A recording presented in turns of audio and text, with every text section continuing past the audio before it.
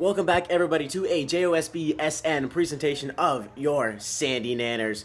Welcome back to the Jacko the Soccer Bro Sports Network here. Today, the Sandy Nanners are facing off against Here for the Beer. An absolute unit of a squad. Let's see how the Sandy Nanners can take this one as Ella fumbles that first point away for your Sandy Nanners. Let's meet the squad real quick while we can. In the back right there, we're on a different court this time, is Jack. In the middle, the back middle is Ella. Back left, Gavin. Front left, Colin. Front middle, Jada. Front right is Max with the pink headband there. As this time it gets returned, it gets sent over. Ella once again sets it up for Jada. Jada goes to Max. Max spikes it down, and it's going to be out of bounds here. A good play to start the game there from the Sandy Nanners. Max just could not find the inbounds part of the sand. And that's going to be a 2-0 lead right away for Here for the Beer. And in case you haven't noticed, they are playing a man short. They are playing with 5 out on the court today. Let's see how that affects them in this one, as the third serve is about to come underway here. A little bit of a delay. There we go. This one's up. This one's going to go over to Ella. Ella sends it straight back to Jada. Jada is caught by the net on that one. Just simply too small to get to that ball before it can hit the net. 3-0. The Sandy Nanners have tended to struggle early on. They concede quick leads as Gavin sends that one straight over. They are playing with a different ball today. So that one goes over to Jack, to Gavin, who sends this high and over. Like I said, they are playing with a different ball than their usual, which could certainly affect their performance.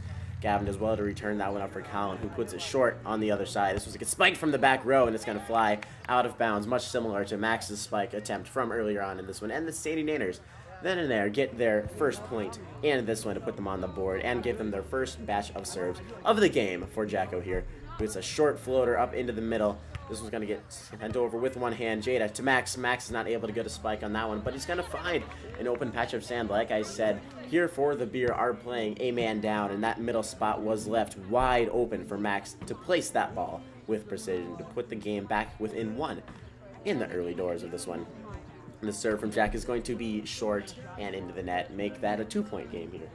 This ball certainly does not fly as well as the one that the Nanners are used to here, which certainly will affect them later on.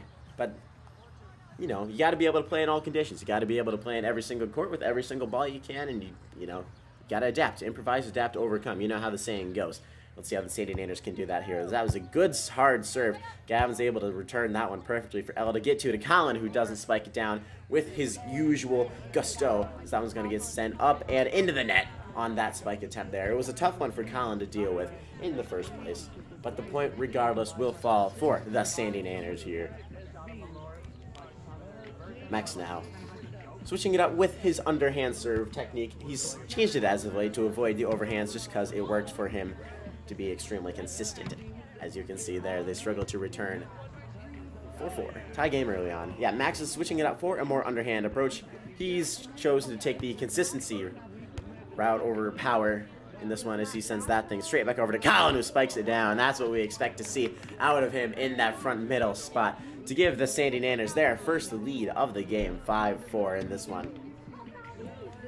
For what I believe is the second week in, actually, I lied. This might just be the first week in a while that the Sandy Nanners are playing with their full starting rotation here as the game gets tied up at 5 apiece.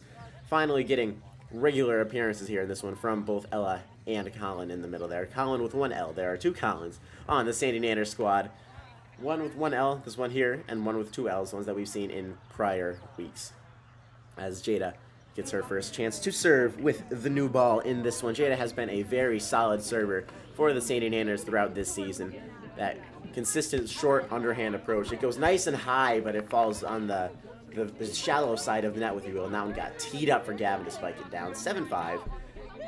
This could be the point here where the Sandy Nanners start to pull away, as they routinely have shown to do in these games. They get off to some rough starts, but then once the middle section of the game, the middle phase gets underway, they pull away, as that serve from Jada is going to fly just a bit out of bounds there. 7-6. A rare miss on the serves there from her. We can take this brief pause in the action to ask you guys to subscribe to the channel if you haven't yet. We have just recently hit 500 subs, which is fantastic.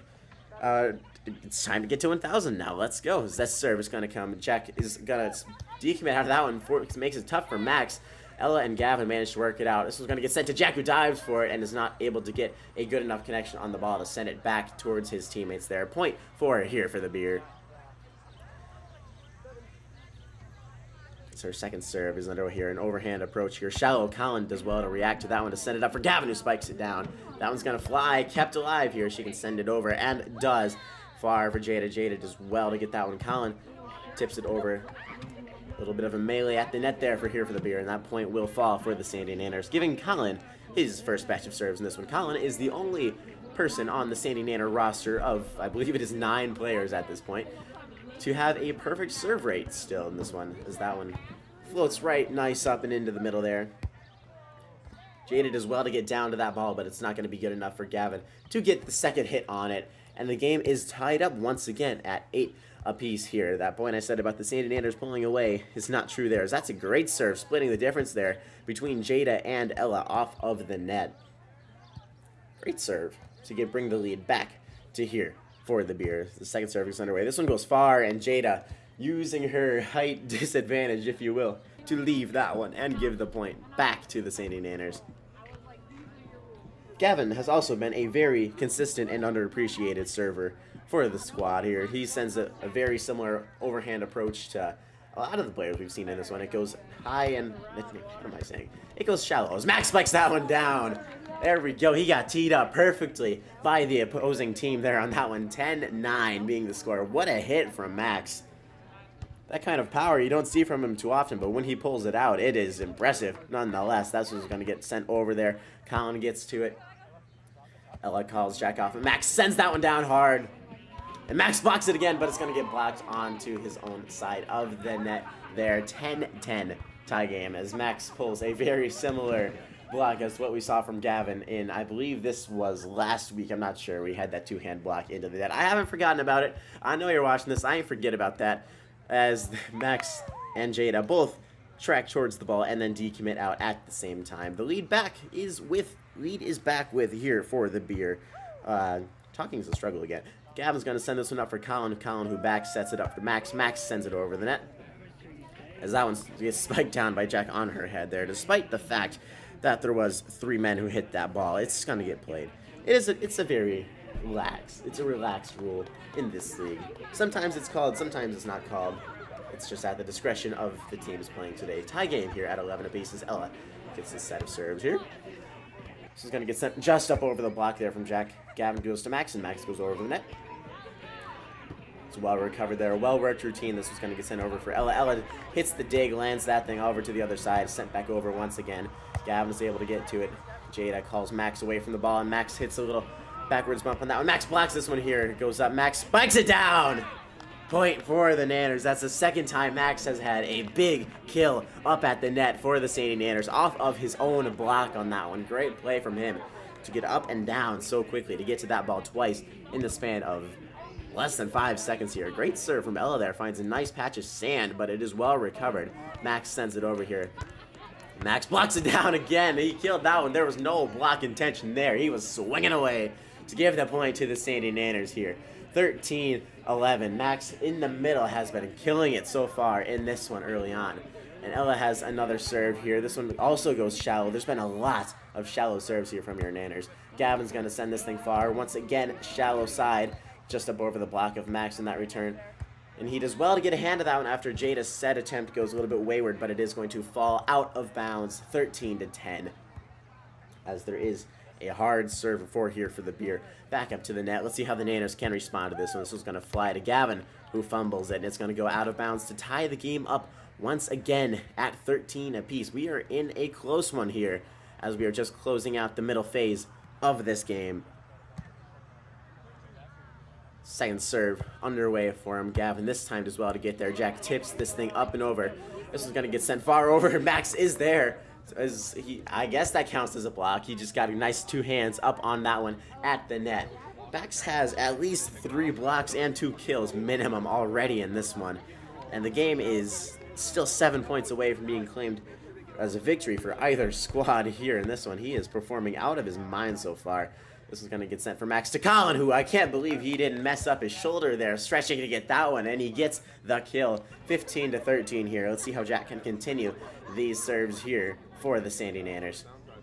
Sticking with that overhand approach. This one's going to get returned, but not in a spot for any of her teammates to get to there from the lady. And is that orange? Is that orange? I'm not sure. I think that's orange. This serve from Jack is going to hit the net and fall. An ace from him in this one. 17-13 now. Now is when the Sandy Nanners are finally starting to pull away a little bit in this one. 4 points is the deficit for here for the beer, and 4 points is the never mind. 3 points is the deficit here, and 4 points is the gap to victory for the Sandy Nanners in this one. As both teams are in their second batch of serves here, this one's going to fly just a little bit out of bounds, and Max gets a nice chest touch on that one to make it 18-14. Once again, a 4-point game here. Let's see how Max can continue his impressive performance so far in this one, serving that one into the middle. This one's going to get sent far side on the set, and a little bit too far side for, would that be an olive colored shirt? Greenish? I don't know. Colors are hard too. This one's going to get set over. Max is there for it. Max to Jada. Jada does well to get that one away from the net, and Colin ends up slapping it over the block of Gavin, but not over the block of Colin, who gets the kill on that one. 20-14 there.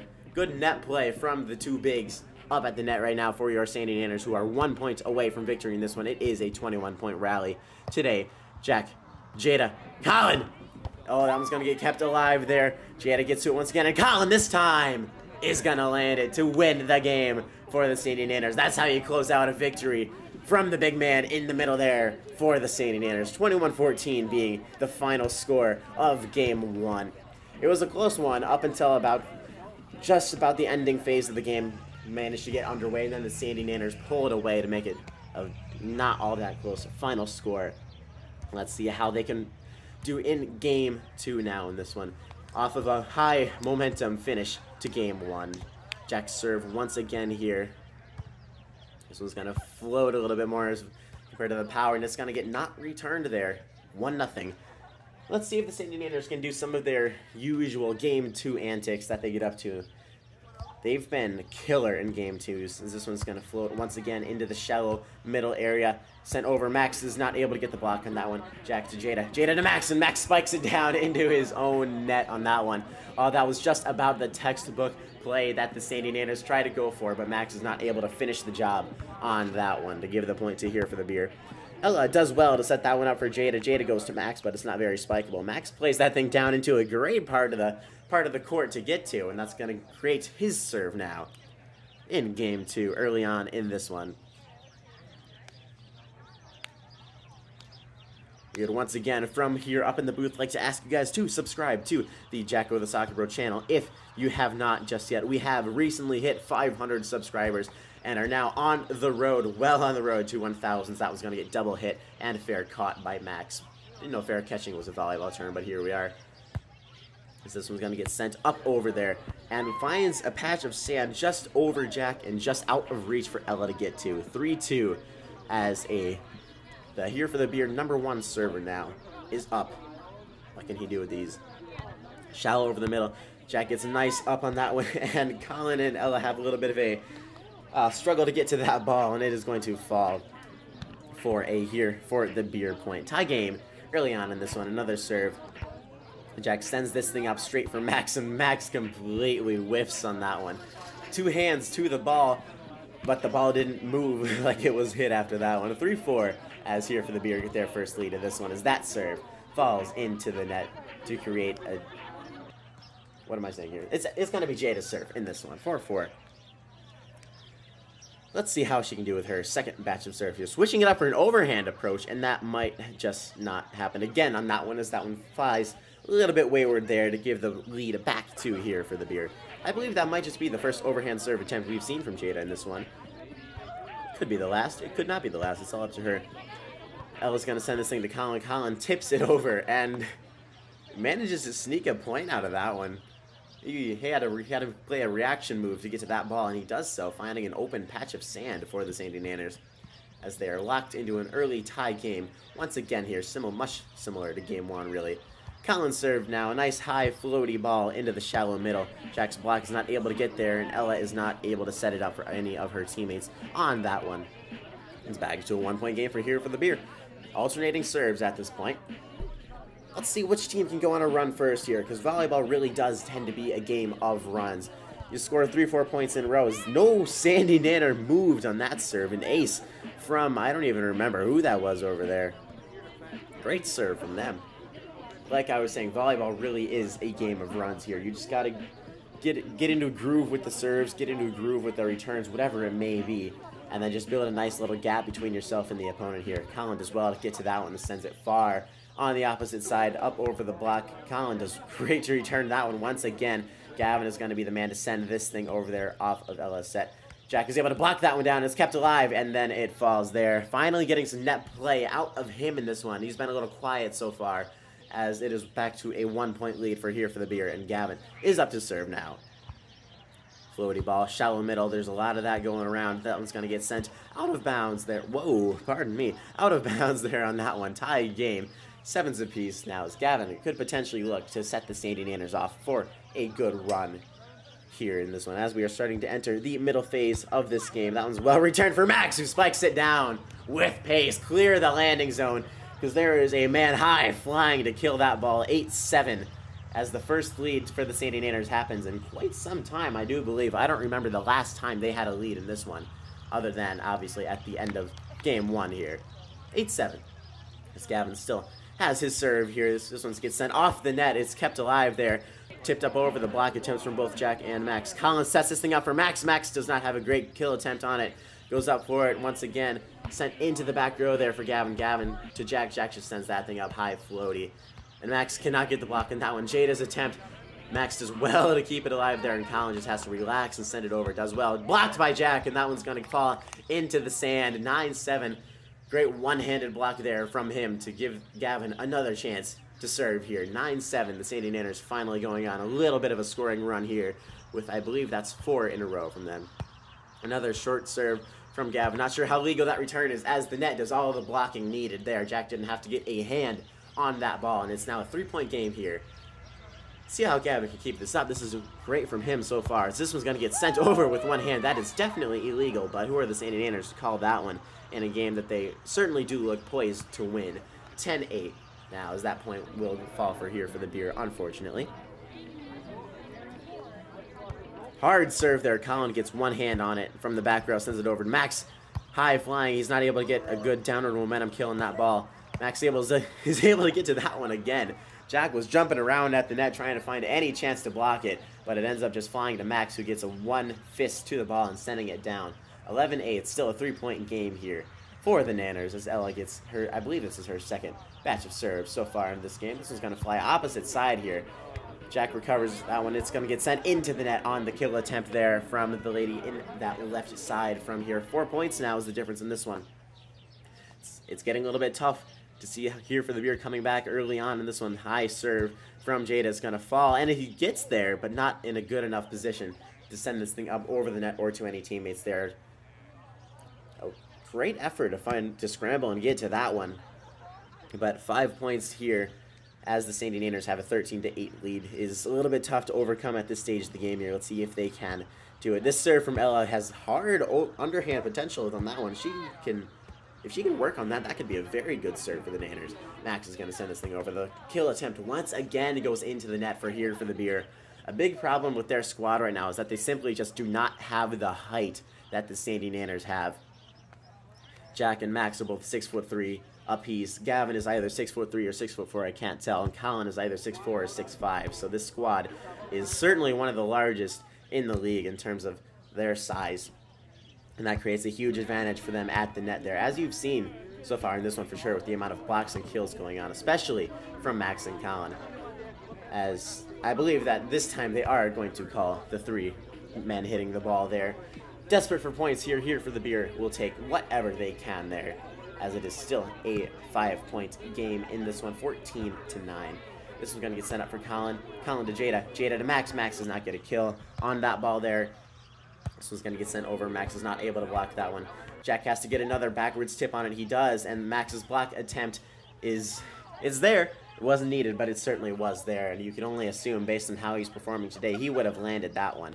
It's 6 points. That's the difference here, as Jack is up to serve. Once again here, this one's going to get sent to the man over there. Max gets another block on this ball, and it's going to fall.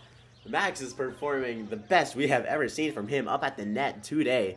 It's 7 points now in this one, 16-9. The game 2 Sandy Nanners were here to play. Let's see how Jack can continue his serve so far. They've been decent when they don't hit the net, because that one's going to fly up and over. Jade is going to get this one up for Max. Max tries to go far side for Colin, who wasn't ready for it. It rides the net before falling down on the Sandy Nanner side of the sand here. 16-10 is the score in this one, as the Here for the Beer ace server, their number 1 guy, is up to hit this one. Hits this thing hard over at Jack. Jack does well to return this thing to Gavin, who underhand bumps that thing far, and it's well recovered. Up over the block of Max. Jack sends this thing with a swinging two-handed bump, and that one's going to fly into the net, kept alive, and it's going to fall. 17-10 is the score in this one. 4 points away from victory are the Sandy Nanners here, as Max will get another chance to see what he can do on his serves here. Will he stick with his underhand approach? That's been working so well for him in the back half of the season so far. We're still in the first half, but he switched up his approach there as Jack manages to get to that ball to send it over. This one's going to get sent just out of bounds. It's going to hit the pole and fall. 8 points now in this one. Sandy Nanners really are pulling away here in the middle, the late phase of this game here, which is what they do. That is what they've shown to do that over and over again. Gavin is going to call off Colin, and it's going to work, as he's going to get the kill there off of that errant return. And it's not close anymore. This one is really starting to slip away from Here for the Beer. The Sandy Nanners are pulling away. This one's going to get sent over once again. That one also gets questionable as to the legality of it, but it will fall as a point for Here for the Beer. They can take the odd point here and there, and this one that certainly won't hurt the Nanners' overall performance. At least they certainly hope that they won't fumble a 19-10 lead, as Colin is going to do well to get that one. It's going to fall. Wow. I'm not sure if that was a spin he put on the ball or what, but he does well to save that point there off of Jack's errant return to make it 20-11. Game point here. Let's see what Jada can do on the serve here. She's back to the underhand. A nice short underhand serve here, and this one's going to fall into the net. 21-11 being the final score of Game 2 in this one. The Sandy Nanners have won the week already. All that they can look to do now in Game 3 is secure the bonus point. Well performed there. Wait a second. Is that Jesse Pinkman? Alright, I gotta step away for a second. Let me know if there's any shenanigans going on.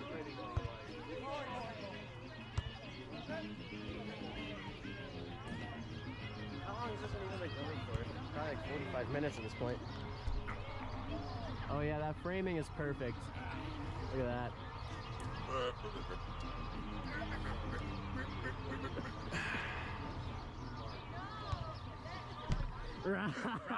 Hang on, Jada.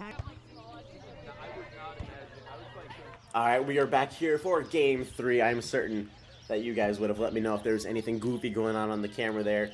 There certainly wasn't. The Sandy Nanners are a well-mannered team here, as this one from Ella is going to fly into the net and fall for a Here for the Beer point early on in Game 3. All that the Sandy Nanners are playing for in this one is to secure the bonus point. The difference between 3 points and 4 points in a match week is what happens when you win 3 games versus winning 2 games. Colin does well to save that one to send it up for Max, and it's going to fall for a Sandy Nanner point here, as Jack will get his 4th set of serves in this one. I'm not sure. I've lost count at this point. His first batch of serves for Game 3. That's all you need to know here. It is as we are in an early 1-to-1 lock here. Switches it up for that high moonball underhand serve here, pulling out his bag of tricks here in this one. This is going to get sent up and into the net here. 2-to-1. Let's see if they can actually get off to a hot start like they have shown to do in the... Okay, the Sandy Nanners are so weird about their starts. In Game 1, they always stink, because that's another high moon ball there from Jack, and that return is no chance of being played by any teammates. Like I was saying, they get off to hot starts in Games 2 and 3 every so often, but their Game 1 starts are always really bad. Still not sure why that is or how to fix that one just yet, but promise we are working on finding a solution here.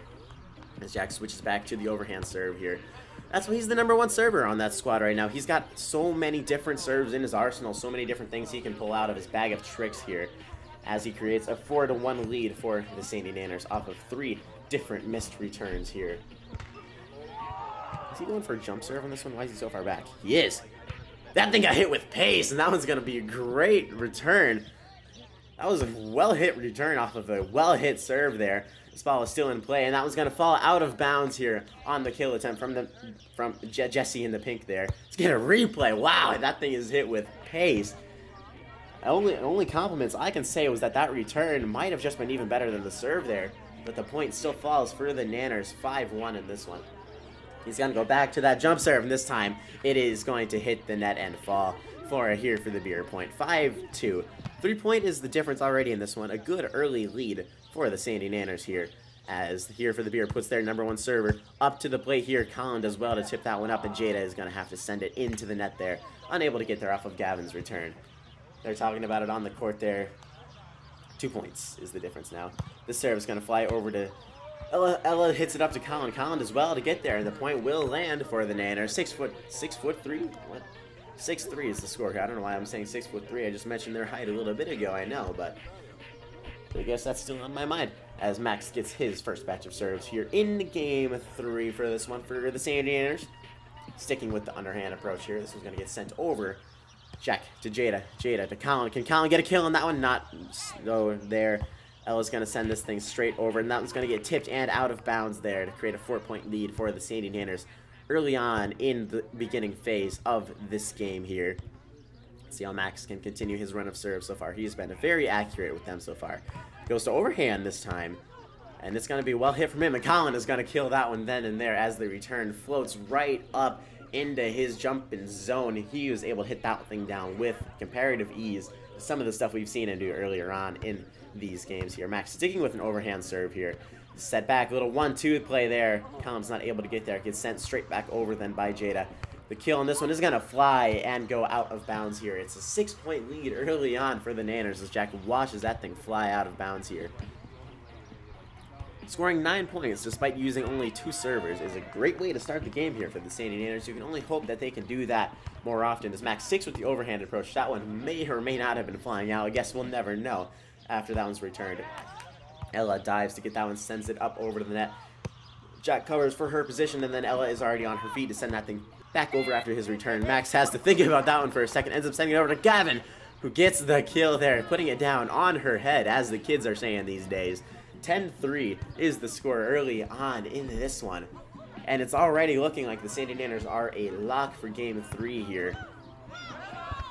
But game's still early. We've just now entered in the middle phase of this game here. It is still very early on here. As that one's going to fall after... I don't think anybody really moved on that one for the Sandy Nanners. Colin had a jump for the block, but was not able to recover in time to get to it. 10-4, 6 points. As this one's going to get sent over into the middle to Jack, to Jada, to Colin. Colin kills it there. Textbook play from the Sandy Nanners there. A nice little 1-2-3 set kill action from the Nanners there. Perfect play. That's exactly what they drew up on the whiteboards before this one got underway. 11-4 as Jada gets another batch of serves here. Not her best day serving for sure, but when she can still do that day in, day out consistently, no worries at all from the Sandy Nanners. So it's going to get sent to Colin, who sends it straight back over. A little bit of a scramble there. It's going to get returned there. This one, it's going to fall into the net. It went to Ella, to Colin, to back to Ella, and Ella was not able to get that third hit to fly up over the net there. 11-5 is the score in this one.